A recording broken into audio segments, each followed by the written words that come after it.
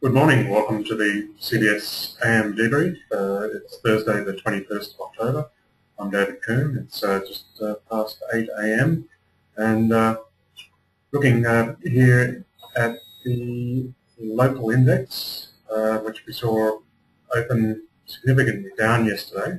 But by about 11 a.m., it started to grind its way higher. Now, this was on the back of the China rates hike decision, which clearly had everyone pretty concerned there for a while. However, that's all turned around overnight.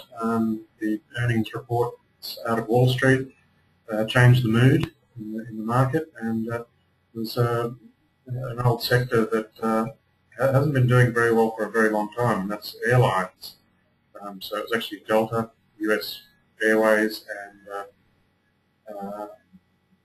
the other one was Boeing. And yeah, that lifted things up. In fact, we'll go and take a look at what exactly happened. 129 points to the upside, so we're now reasonably clear of that 11,000 level, up 1.18%, 1.05 for the S&P 500, and 0.84 for the Nasdaq. In Europe, similar sort of picture, but somewhat more subdued. FTSE up 0.44, CAC up 0.55, and the DAX up 0.52. And then those again are the numbers for yesterday, so we ended up closing down 30, Hang Seng down 207, and Nikkei down 157. And the futures are suggesting a 24-point rise today. 256 down on Hang Seng, and the Nikkei up 40. Take a look at what's happening with the commodities. Crude back up, and if we take a look here at the US dollar index, we can see that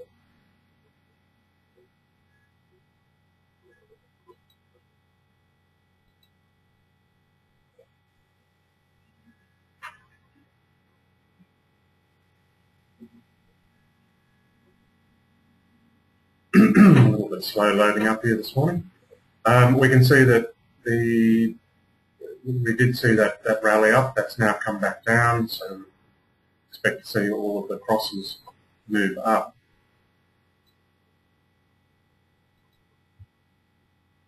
Okay, so moving on to our commodities.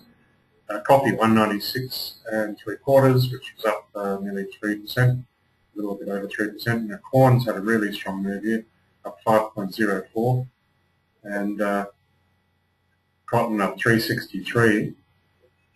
Oats at 355, that was up nearly 3%. Rough rice up over 3%. Soy up 2.71. Sugar up 1.69, and wheat 1.71. So as we've seen the US dollar index come off, we're seeing all these commodities move up, except apparently for wool, which is at $9.65 per kilo. Copper at 380.30, which was up 4.55 cents, and gold, as expected, putting in a fairly strong rally here at 13.45 and 90 cents, and silver at 23.93, up 0.15. Currency crosses: euros buying 1.3957 US dollars, pound buying 1.5848, and the US dollar buying 81.1080 yen. Aussies buying 0.9869 US dollars, and US dollar buying 1.0214 Canadian, and 0.9624 Swiss francs. Okay, let's have a look at the economic data that's due out today. We've got a great big slew of data out of China. Certainly like to seemingly release it all at once. That's at 1 o'clock, so we've got CPI year on year,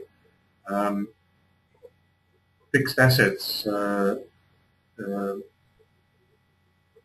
GDP year to date, industrial production year on year for September, producer price index, real GDP, and retail sales.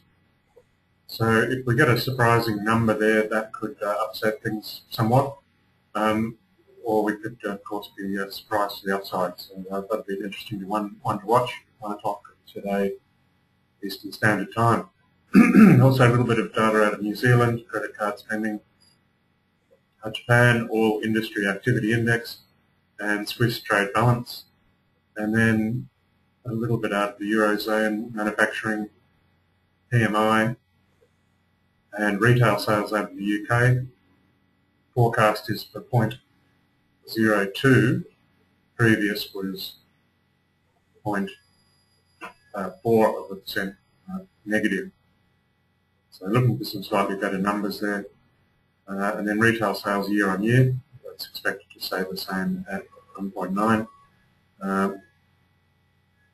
Auto fuel in the other retail figures, and a survey coming out of Switzerland, and then finishing off with leading indicators month on month for September out of Canada. And that about wraps up the economic data we can expect out today. Let's take a look at the Falcon Trader. Dollars gained a bit of ground here, and in fact that looks almost exactly the inverse of that US dollar index chart that we looked at a moment ago.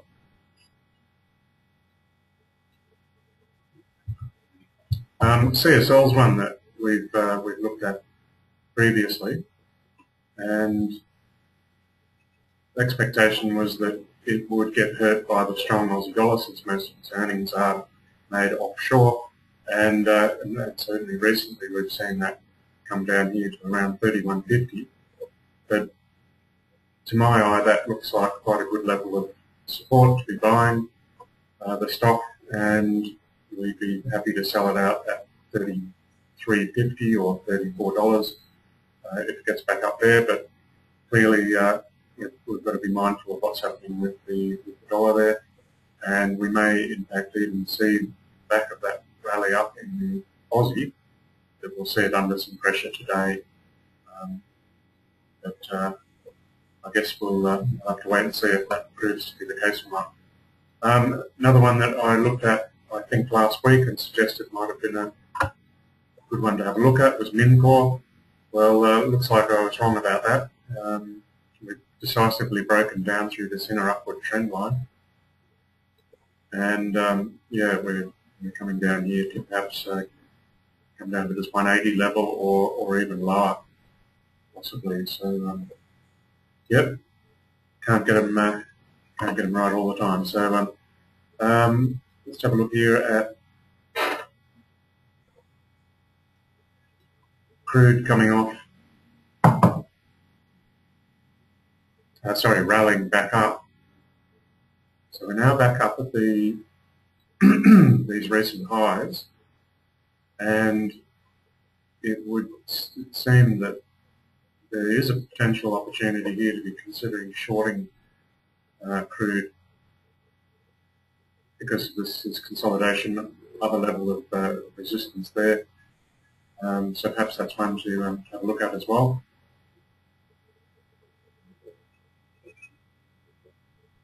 Nothing else there that stands out in particular. So we might wrap up the AM debrief there. Thanks as always for your attention, and we'll speak again soon.